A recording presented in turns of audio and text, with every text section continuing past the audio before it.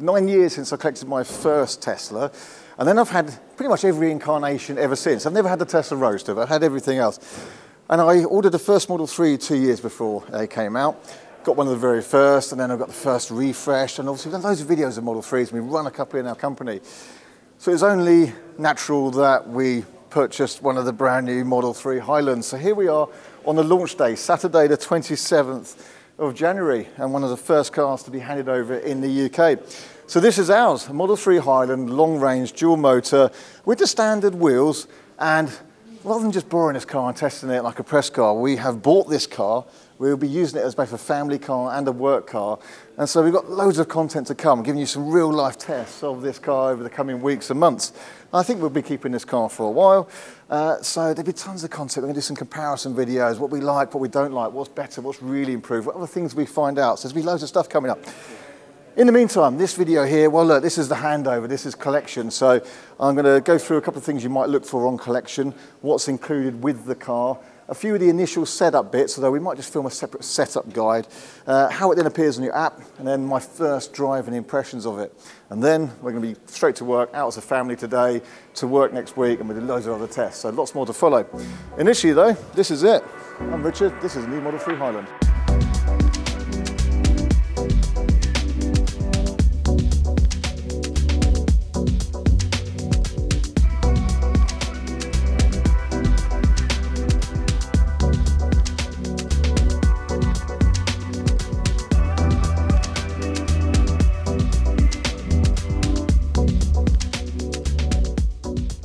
And of course, if you get questions that you want answered about the Highland, we'll do our best. So leave comments below.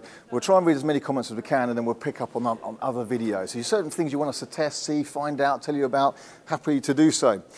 So initially, right, this is handover. You buy the car through the app, you turn up at the time, you say you're here, and then it just appears on your app once you accept the terms and conditions and accept delivery.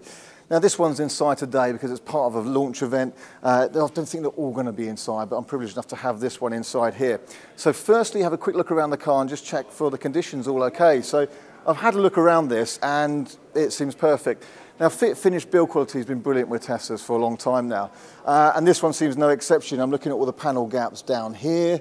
You see it hold my coat in so the zips don't catch it. All the fit and finish, I mean, me and Serge is over here, we've been around the car and we can't fault it at all.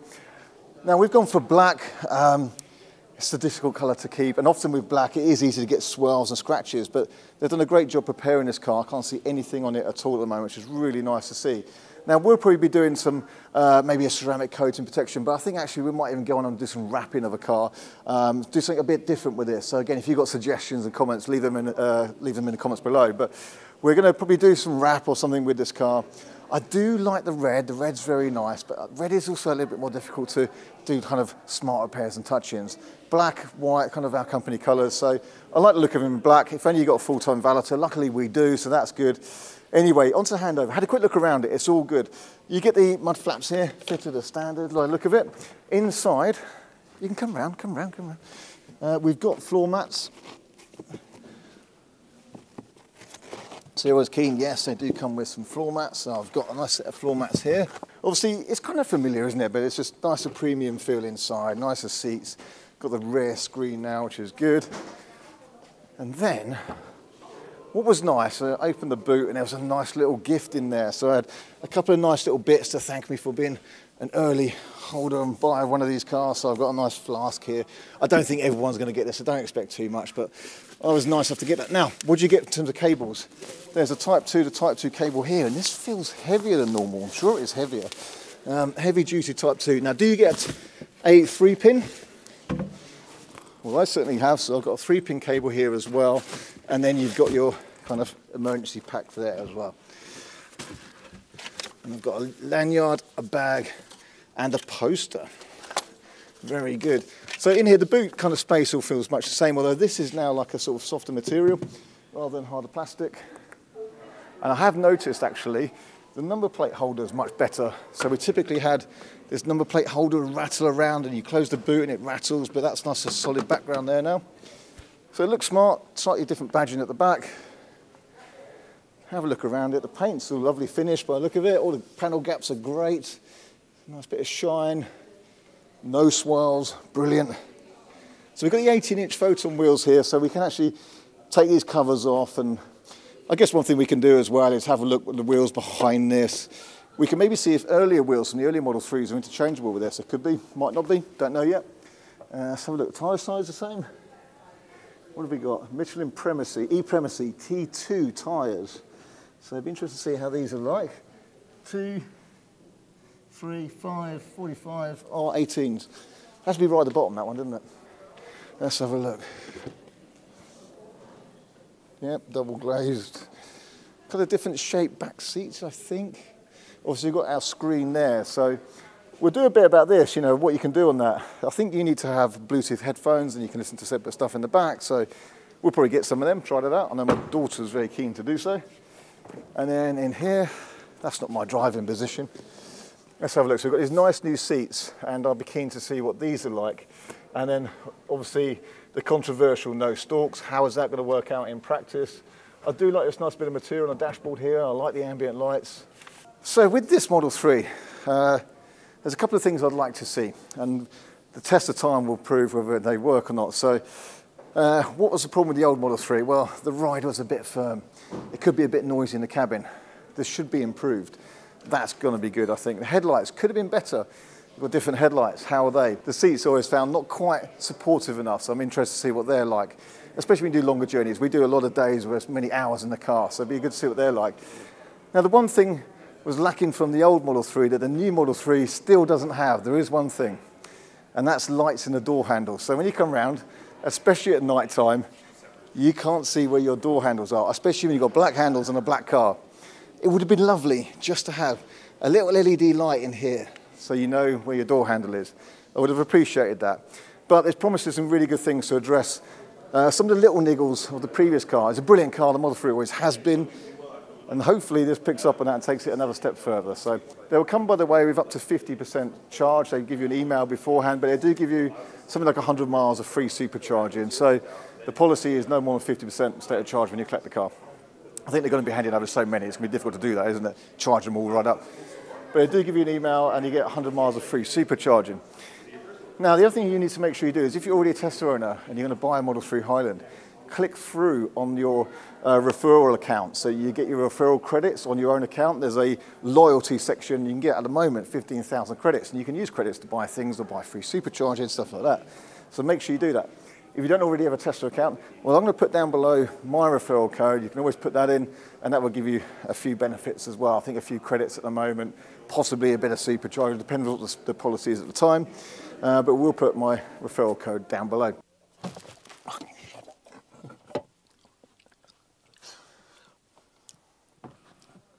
You are 1 minute in your new car. There's already cans, food. And I'm eating macaroon as well. Yeah. This is how this car's going to live, man. You've got to get used to it. I'm going up to McDonald's in a minute as well, so literally this is how this car will live. So before we get going, I'm going to, whilst I set things up in the car, which only be a few minutes, I may as well plug it in to top up the charge a little bit, because that Tesla Winchester here, we've got the superchargers right next to us, and I've got some free charging there, just given me, so that's cool. So the car's actually at 63%. You're meant to expect it with less than 50%. Right, so I think we're going to make a separate video about kind of your initial setup properly, but just to show you what I do when I get in the car. Firstly, I'm going to just pair my Bluetooth for things like phone calls. So I'm going to pair a new device here, open my settings on my phone, and in here, go to my Bluetooth, start my search, and then it should find my phone pretty quickly. There it is. Add device, it's nice and simple. Pair, yep, got that code. Then accept the contacts, yes. That's connected now. Now, if you've got an iPhone and you want to receive text messages in the car, there is another little step you need to do. So once it's finished connecting there it's connected, cool. And I'm going to go to the Model 3 connection and then here on an iPhone you have to do show notifications. I think on Android you don't have to do that. Do you have to do that against on yours? Probably not. And then I can do sync messages, and then it reconnects. It means it can display text messages on here. It can't do WhatsApp messages. Maybe it will at some point, but it doesn't at the moment. And then try my new message. So that's my Bluetooth now set up. Now, because the car's on my app and I accept a delivery on the app, it already shows my driver profile up here. So if I wanted to add more driver profiles, I can do that. But basically now, if I just move my seat and I just hit save, oh, something just opened the door next to me. Imagine getting a dent in it straight away because we parked at an angle here. So that's cool. Easy entry. I don't tend to use that much, to be honest. So then obviously you go here and you can set your home is already in there. Oh, okay, that's all right then, that's done. So that must have carried from my Tesla profile. In fact, all my recent nav history is in here. And this is a brand new car. How many miles does this car have, by the way? 6 miles on the clock. There we go. Shouldn't see the VIN number probably. 6 miles on the clock. So now I'm going to have a quick scroll through here and I'll do things like walk away door locking on. Headlights auto. Wipers auto, and then obviously you can go to here and set your mirrors up a little bit, which, to be honest, again, maybe it saved us some driver profile. They seem about right to me, to be honest. And save that. That's good. Then you go here, set your steering. So let's adjust our steering here. Oh, no stalks. What's this going to be like? We'll soon find out. So, I mean, as I sit now, like seating position view, all feels pretty much the same, to be honest. That's about right. Oh, I've knocked the indicator already. There we go. So save that. I like the steering wheel quite a long way out. It does come out quite a long way. So I just have a quick scroll through each of these menus. Now, standard mode, not chill. I like the steering in its kind of medium setting. Auto shift out of park. So once the cameras are calibrated, I can turn this on. And this is where you don't have to select a stalk or slide it on the screen. If you get in the car and there's a wall behind you, you just kind of, it would assume you want drive. But it will have to calibrate cameras first, so that's something I will enable, and I'll let you know how I get on with that. Daily charging limit, 80% actually, rather than 90%. I think they changed that on the other ones, didn't they? As I'm charging now, I can't get it to 80, there, exactly. Battery temperature low, this car's not been used yet. So auto steer on, accept.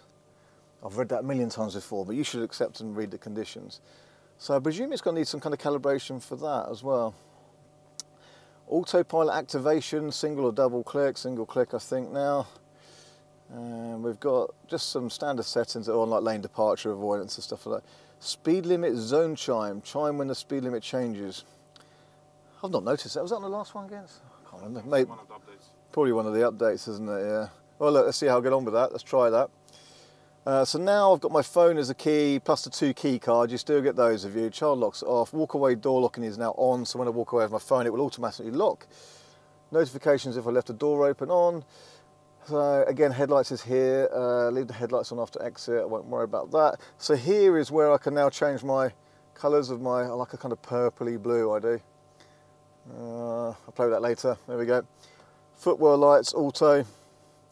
Display. This is all pretty standard. If you've had a Model 3 or Model Y, then it's all the same. Scroll wheel function. Lock rear display. So there's an option to just close that rear screen off if you don't want the kids watching it anymore. The thing I would say about having one rear screen is that if you have 2 kids, and, it's quite good though, isn't it? That's just a standard thing. Why is that not like a little module you buy for a little bit more? You know, it could even be like a sort of plug and play thing you pay for another £500–600 or something. Online routing, I think this is quite an important one. Come to navigation, turn on your online routing, and also just turn up your nav, because it'll often default to be muted and then you won't hear anything and you wonder why, and you try and drive along adjusting your nav. So online routing on, sentry mode on, camera view on remotely, dash cam I like to have. So I presume, I'll just check in a minute, pin to drive, glove box pin. So these settings here look okay. Cabin overheat protection, we don't really need that in the UK. So what are tyre pressures? 44, 44. They do tend to come with slightly high tyre pressures because of shipping. It stops them getting flat spots. The recommended, as it says here, is 42 PSI.